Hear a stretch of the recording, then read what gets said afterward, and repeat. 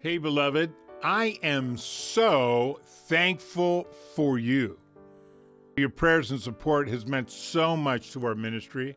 You have helped us bring hope and healing to fathers and their families. Imagine how a child feels when their dads love and care for them the same way that God loves and cares for us.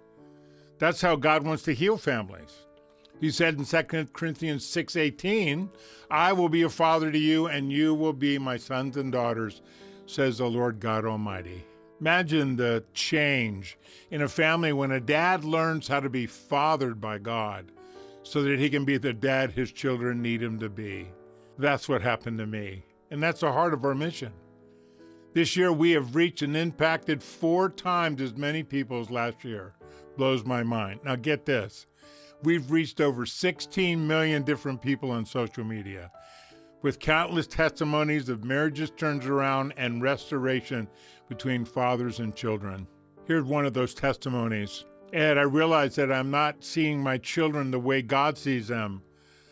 Learning I was a beloved son of my Heavenly Father has changed my life and how I father my sons. Wow.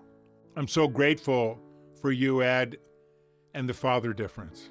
As we wrap up this year, would you consider supporting the blessing of the Father with a year-end gift so that we can better help men embrace their true identity as beloved sons and make the Father difference in their families? Our goal is to raise an additional $100,000 by December 31st so that we can increase our capacity, which we need right now, to coach and care for all of the new fathers who want to be better dads. Please click on the button below to donate and give the best gift you can right now. Remember, the Father loves you and sent His Son to let you know. I'm praying for you, Pastor Ed.